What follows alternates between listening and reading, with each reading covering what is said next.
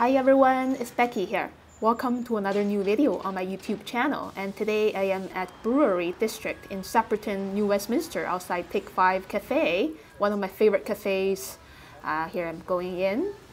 As you can see, it's almost 11 o'clock and it's quite busy here. I ordered my favorite things from the menu: breakfast wrap, a blueberry scone, and here's my brand new sketchbook, the Etchr Mixed Media Sketchbook.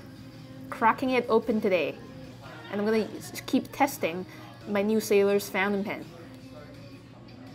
So I'm going to start sketching my cup of coffee, starting with a contour outline, the ellipse of the opening of the cup, the body part.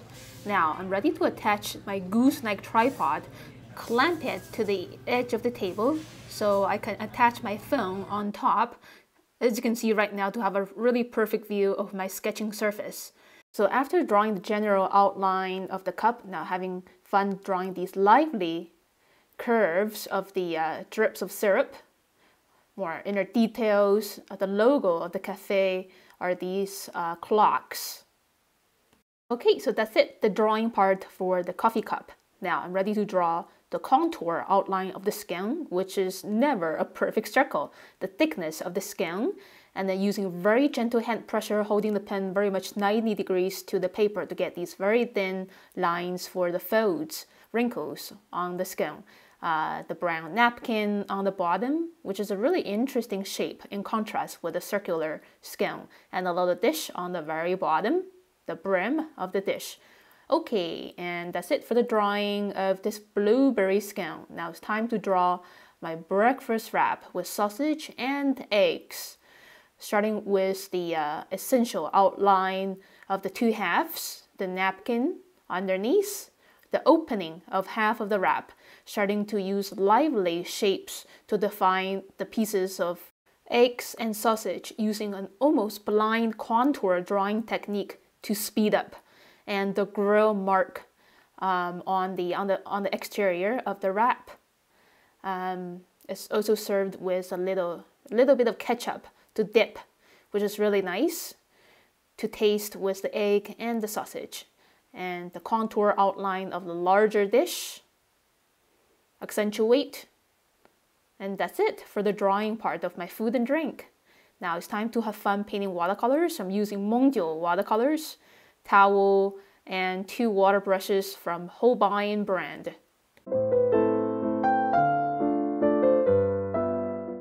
And my goal for sketching my food and drink is to finish the painting before everything gets cold. Let's see if I success again this time. Yeah, so just wetting everything with a diluted yellow ochre, mixed with a little bit lemon yellow for some other areas, a bit of orange brown for some darker shaded areas on the scone and the wrap, raw umber diluted for the napkin paper, diluted red for the first layer, and then more concentrated red to shade the left side of the cup because the window is on the right, and then using more concentrated orange brown and more brown or burnt sienna to shade the scone and the grill marks on the wrap.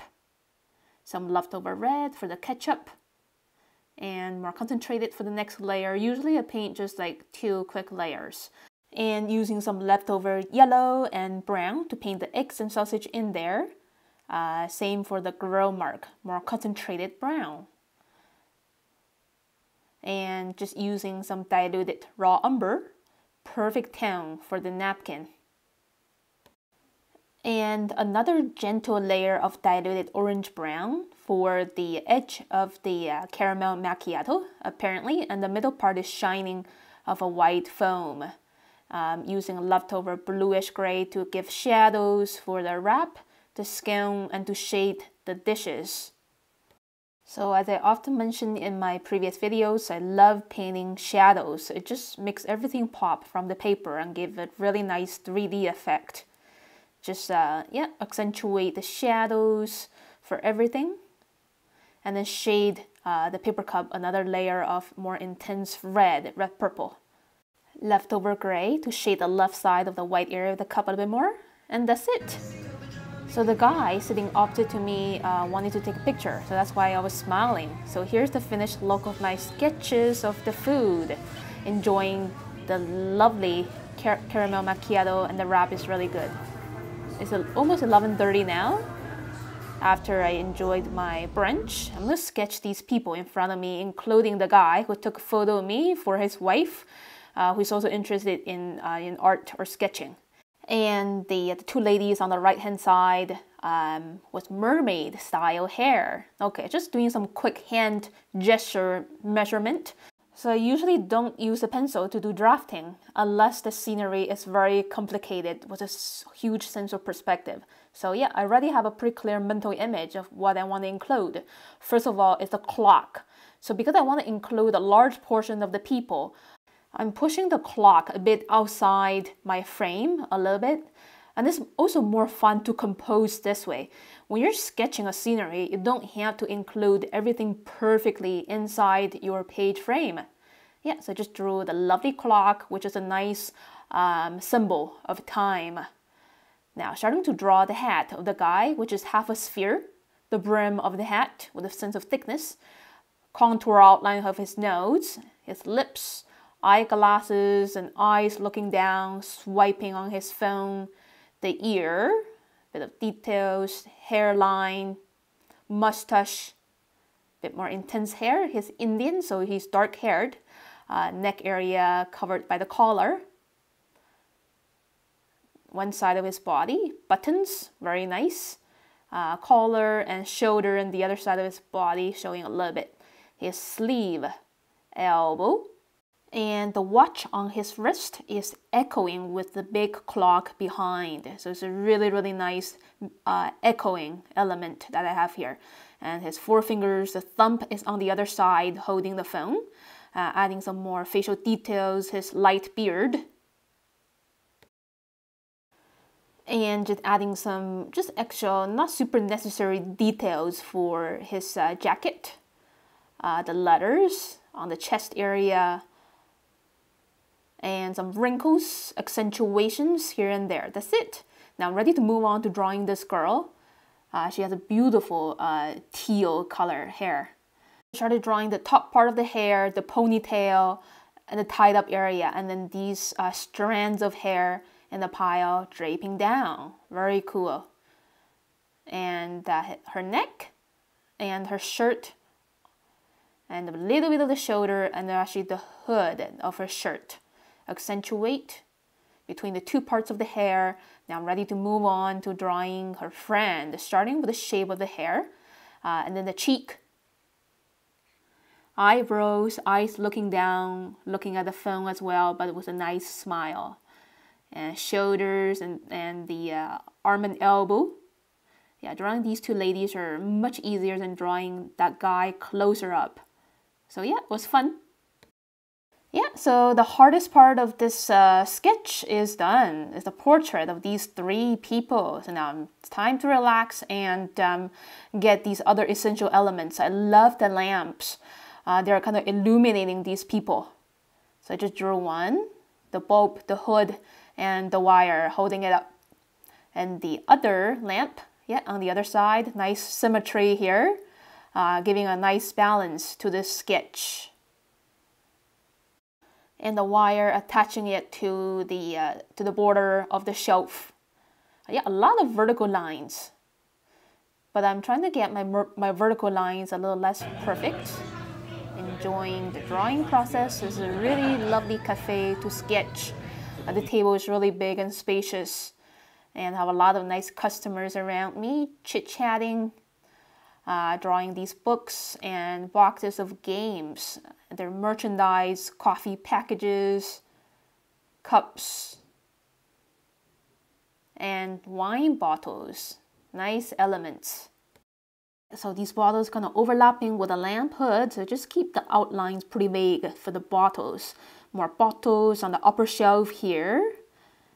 So these shelf cubicles, they are rectangular prisms carved out from a flat surface, as you can imagine. Just using the other fountain pen, the bamboo green one with a 55-degree bent nib. right over here, just so I can shade these areas faster. So one of the advantages of this bamboo green Sailor's Fude fountain pen is that I can shade big areas pretty quickly. And then switching back to my deep indigo one with a 40-degree bent nib when drawing these fine-lined details, like the little items displayed on these cubicles. Yeah, very fun stuff. And just adding a bit more frame details for the TV here, LG brand, and some shading for the inside of the cubicles. So this image of a tropical area was, swimming pools and palm trees just flashed in the TV for 2 seconds. I used my memory to get a TV image done, which was fun. And drawing more of these rectangular shapes of cubicles, and shading with my bamboo green, switching back to my other pen for fine lining details. Yeah, it's kind of fun to work with both of these Sailor's Fude fountain pens. More bottles over here. And then switching back to the bamboo Fude fountain pen to quickly shade these inner walls of the cubicles, which gives a lot of contrast. Yeah, and the shadow of the clock and the window frame over here. And same for my letterings, accentuations. Accentuations give a lot of contrast to an image.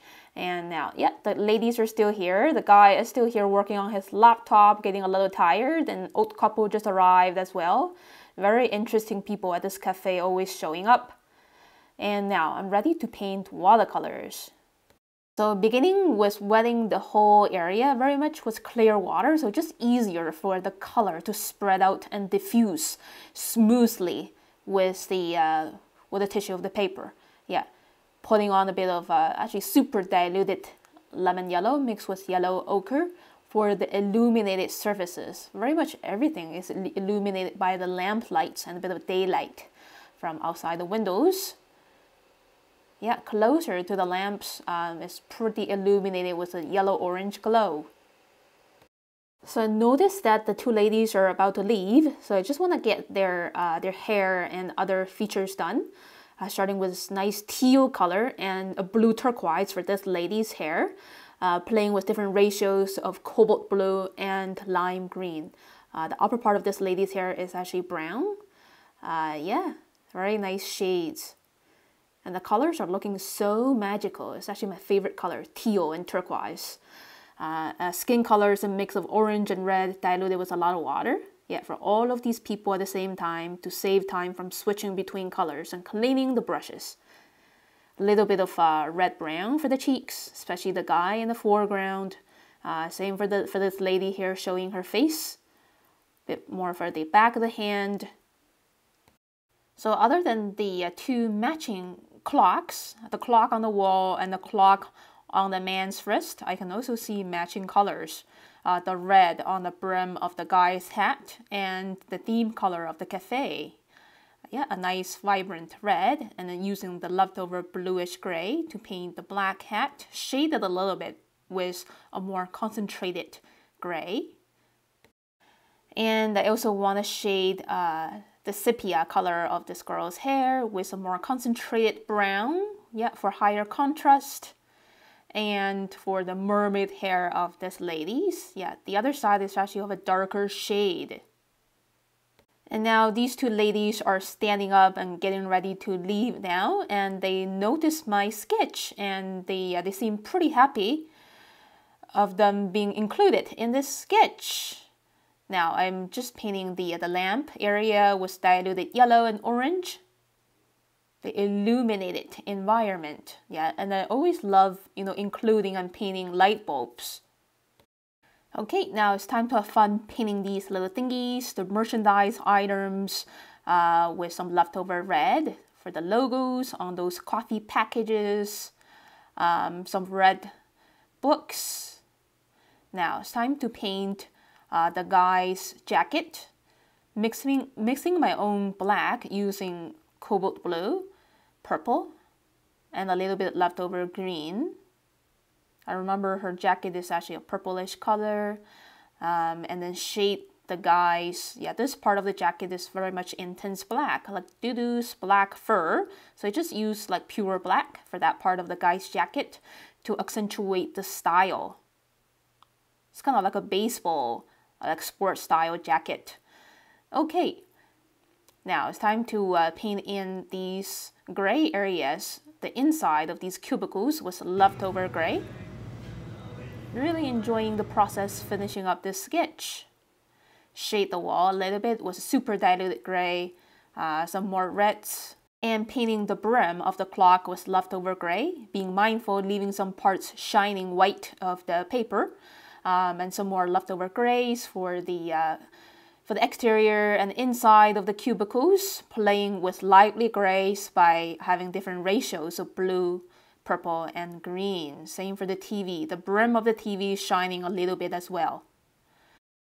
And just one quick little tip for you is that when you're painting black things, you don't have to use the jet black from your palette. You can always mix your own lively dark grays. It's very hard to see perfect black in the natural world. And just painting the swimming pool, the tropical sky with leftover teal color echoing with the lady's hair.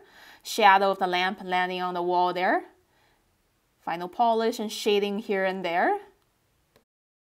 Just keeping the shade color, not the shadows, but the shade color on the wall, a pretty diluted gray, mostly just water. And that's very much it. Here's the look of my finished sketch. As usual, it took me about 1 hour and 30 minutes to draw and paint everything on this page. So thank you so much for watching this video, everyone. If you like it, please click like and leave me a comment below. Subscribe to my channel for weekly updates. Now, everybody's gone in front of me and it's time to go home. I had a really wonderful morning here at the cafe. See you again very soon next time. Have a great day, everyone. Bye.